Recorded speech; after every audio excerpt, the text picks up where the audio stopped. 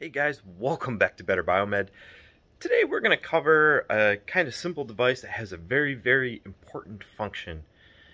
We're going to go over oxygen blenders. So let's take a look.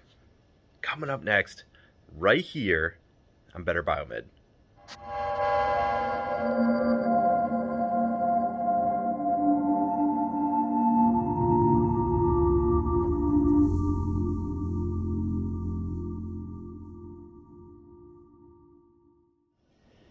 Here you can see we have a variety of something that they call an oxygen blender.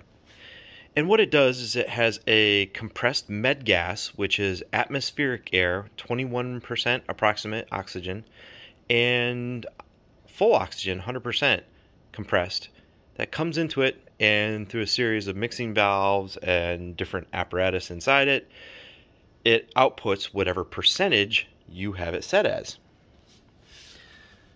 You can see right here, 0.21 atmospheric, so that would be straight med gas, and FiO2 goes all the way up to 1.0, which is straight oxygen. And that's pretty much how the scale is on every single one of these. There's a slight variety in them. You can tell some of these units are really old too, and that's because you have the option of sending these out to third parties and getting them rebuilt every 2 years, I think it is, maybe 3 years, and then they ship them back and we put them back in service. So it's a giant block of aluminum for the most part, but there's a whole series of different valves and seals that are inside it. It has to be done correctly. But let's go over what these things really have on them. So you have your gas imports and you have your gas output ports, and it's the same on pretty much all of these.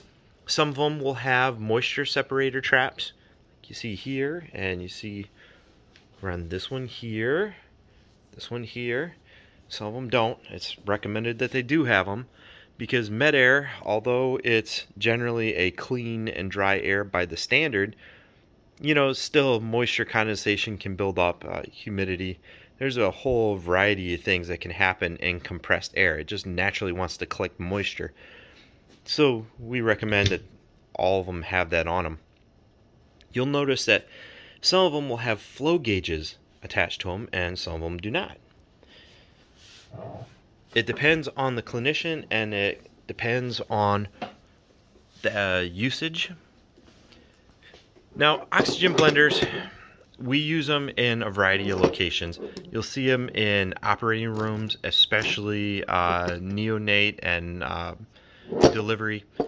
And oxygen blenders, one of the main uses, especially for pediatrics, is because young children and babies, it's possible for them to go blind, supposedly, if they receive 100% oxygen.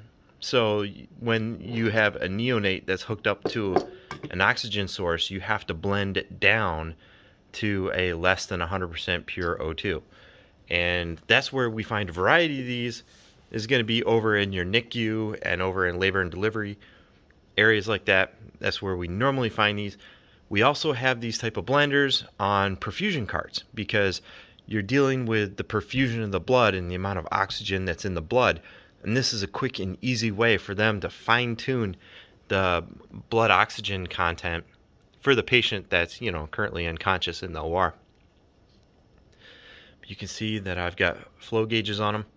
And when we do a PM on these guys, every couple years they get rebuilt. You can see that there is a service due sticker on the top. Shout out to Phobie Medical. They're one of the companies that we use. But when these things are not in their service year, we still have to do a percentage PM, which is going to be done with an analyzer like this guy here. So we have the outputs of the blender go to the inputs or the through port of your flow analyzer, and it will monitor the oxygen percentage. So we pay attention to the oxygen percentage on the screen, and here on the dial, take a look. You'll notice that there's a little set screw in there. So what we will do is we will set it for, let's say 50% is a pretty good average because it's in the middle of the scale. And then you want this guy here to show 50. So if it's showing low, you take the knob off, you rotate it just a little bit to the right clockwise, and then you push the dial back on. And if it reads 50 stable for a small period of time, then you're going to tighten down that set screw, and that locks in your dial to your 50%. And then we check the range. So you're going to put it down to your 21% atmospheric, and then you're going to range it all the way up to pure 1.0 and make sure that it's reading 98, 99, 100% over here on this gauge. And that's pretty much how it's going to be with every single one of these. There's going to be adjustment at the knob, which is going to control the different, hell, to be honest, I don't even know what type of seals it are that create the mixture blend. But you can tell that they're, you know, it's the general trend that they're the same, but some of them are obviously a wee bit more complex and a little bit heavier than some of the other ones. I mean, some of these are tiny, but they do the same function as the big one. So, but the important thing for you guys to know is every couple years, these things are sent out to be serviced where they rebuild it completely. You can do it in-house, but to be honest, for the cost of the parts, I recommend companies like Biomed or Biomed that you can ship it out to them and they will rebuild it and they'll ship it back to you in a box.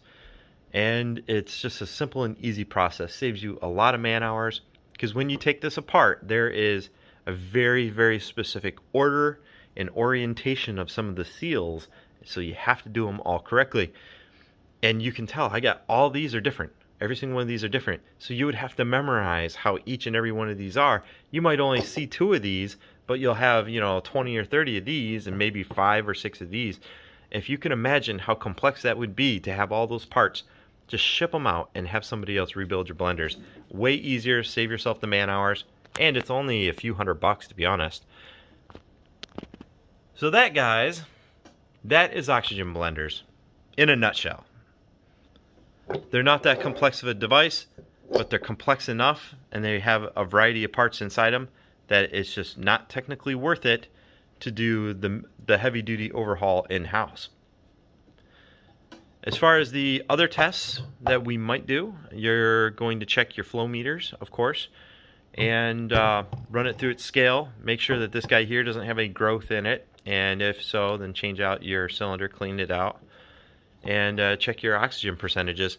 And then we do that in the off year, and the opposite year we would ship them out, get them done.